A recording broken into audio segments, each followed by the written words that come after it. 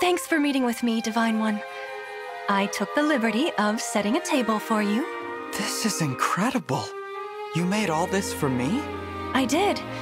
The presentation is rather plain by my usual standards, I have to admit. You might wonder why I go so far out of my way to prepare such an unremarkable dish, but this one has a special place in my heart. So in that sense, making it for you is an expression of my truest self. Thank you. That means a lot to me. I'm so glad, Divine One. If I may, there is something I'd like to say to you. What is it? Before, I might have hidden this by insisting you must have feelings for me, but that's beneath me now. Thanks to you, I'm confident enough to say how I feel. I'm falling in love with you. More and more each day. You are? Please tell me you feel the same. Please tell me you think I'd make a perfect partner for you. Perfect. Ever the perfectionist, even now.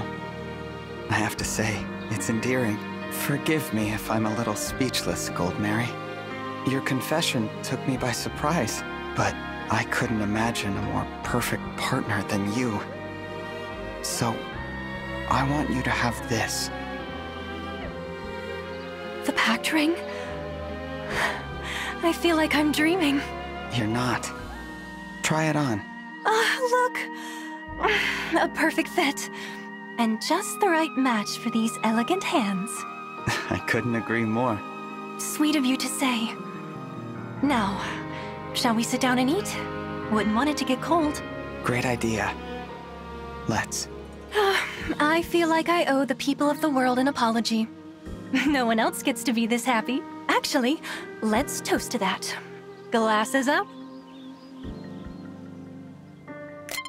Here's to us, the envy of the world. I want to be with you for the rest of my life.